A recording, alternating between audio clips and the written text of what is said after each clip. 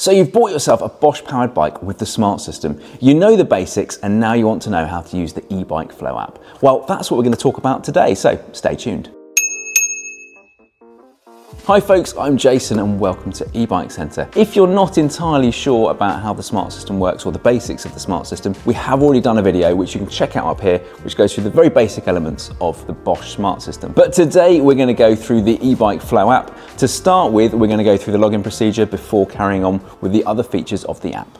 The first thing you need to do is take your smartphone and go to the App Store or Google Play Store to find the Bosch Ebike Flow app. Be aware that there's nearly always an advert at the top of the screen and the ebike Flow comes in below. There's also the old Bosch eBike Connect app as well. Don't download this if you've got the smart system. You need to download the ebike Flow app. Once that's downloaded, it will open you up onto the home screen, at which point it's time to sign in or log in if you've already got an account. First thing you need to do is create a login account. Bosch is going to ask for lots of permissions, which 9 times out of 10 you're going to have to say yes to.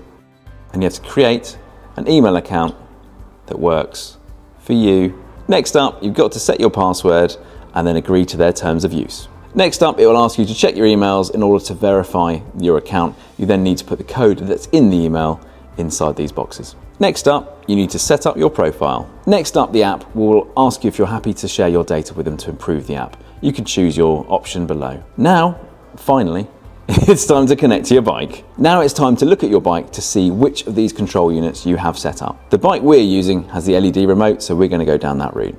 Now it's time to turn on your bike. If you're unaware of how to do this, please check out our Bosch Basics video. Once your bike is turned on, it's time to press and hold the power button to activate the Bluetooth. At this point, it should start to connect to your bike. Your phone will no doubt ask you at this stage whether you're happy to pair. You have no choice here, you do need to say pair. Here's your home screen. At the top, it should say the name of your bike. Hopefully it's your bike. If not, we have a slight problem. At the top here, it tells you that your bike is connected. There's a welcome, plus you've got information about your battery life and the expected range of your bike in its current mode. Our bike is currently in eco mode. You've got the option to adjust customized riding modes and the mileage that is available on your current bike, along with find your local dealer. At the bottom, there are other menu options as well here, which we'll go through in a moment. But to start with, the first thing you need to do is register your bike to your app. You can do that by pressing on the settings icon below. Next up, it's time to click Manage your e-bike settings. And now it's time to register your e-bike. By registering your e-bike, there are several benefits to this. The first being, if your bike is unregistered, you basically have an open system.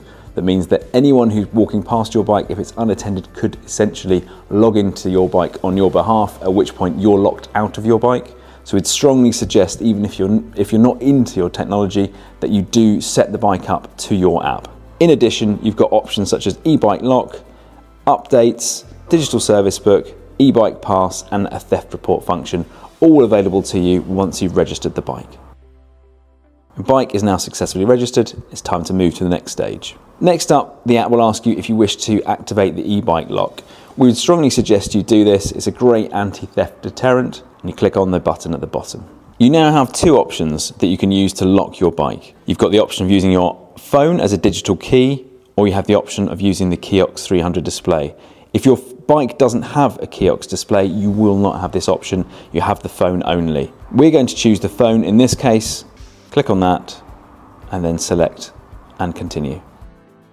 You should hear an audible noise once the bike is connected. There it goes. And you've just got to wait a small amount of time whilst the locks activate. Once you've set your phone up as a digital key, you've got to remember that you have to bring your phone with you each time you wish to use the bike in order to use it. Because if you don't have your phone, none of the electrical items on the bike will work. We're now all set. It's time to continue. Once your lock is set up, it will take you to the lock and alarm screen where you can adjust the settings. To turn the lock on or off, you can use the toggle switch just up here, as well as you can turn off or on the locking sound. In addition, there are further unlocking settings that you can activate from here. If you wish, you can go from your phone to the Kiox display by adjusting these two toggles.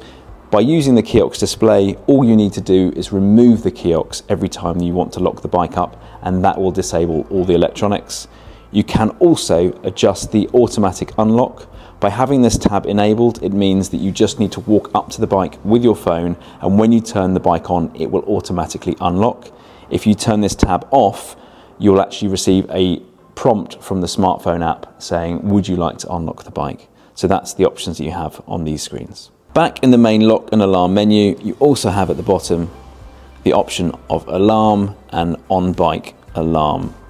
What this is essentially showing you is if you have the eBike Connect Plus module added to your bike, which is essentially a tracking device provided by Bosch, you have these options available to you too, but you have to subscribe to Bosch's Flow Plus app.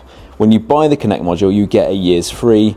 After that, you're then looking at £34.99 a year or £3.99. It depends obviously on the user. It's a very good system, the tracking module that comes with the eBike Plus Connect setup. It does mean that if someone does steal your bike, you'll get automatic alerts to your smartphone saying somebody is tampering with your bike. There'll be an audible alarm going off on your bike, and it does mean that you can track the bike's location if it's being stolen, and that's obviously very useful information to try and recover your bike. From the lock and alarm menu, we're going to go back to the settings menu, and now it's time to set up the eBike Pass. The eBike Pass enables you to upload very useful information about the bike to the app. For instance, you can add the bike's frame number, normally found on the down tube, any special features of the bike that you want to include in the pass. The app will also tell you what components are fitted to your bike. You can also upload the eBike's invoice or photos of the bike should you need to. From the settings page, you also have the ability to update the bike software. By clicking on this tab here and then checking for eBike updates, click on this. In our case right now, we have got the latest update already installed, so there's nothing to do here. If there is an update to be had, very simply you click on OK and it will prompt you on the next steps, but it is a very simple process. We're now going to go back to the main menu and look at customizing the riding modes. Your bike comes preset with various riding modes. Traditionally, you'll see Eco, Tour Plus, EMTB if it's a mountain bike, or you'll see Auto if it's a hybrid bike, and then Turbo. You can, however, edit this list by clicking below, and you can choose various different options instead. For instance, if I don't want EMTB, I click on that, and then I might want Auto instead. I click on that, press save, and now the bike has changed. I now have Auto instead of EMTB. In addition, you can also adjust these modes by adjusting the characteristics within the mode. So in this case, you have assistance, the dynamic, max torque, and max speed. So by adjusting the assistance with this slider at the bottom, you can ask the motor to give you more or less assistance in a particular mode.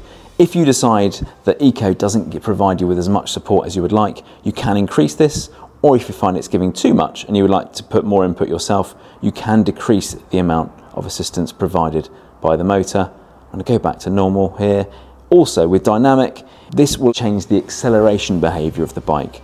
The more powerful you set this, the more input the motor will provide you with per pedal stroke. So as you engage the pedal, if you have it on powerful, there'll be more support from the motor than if you had it set to soft.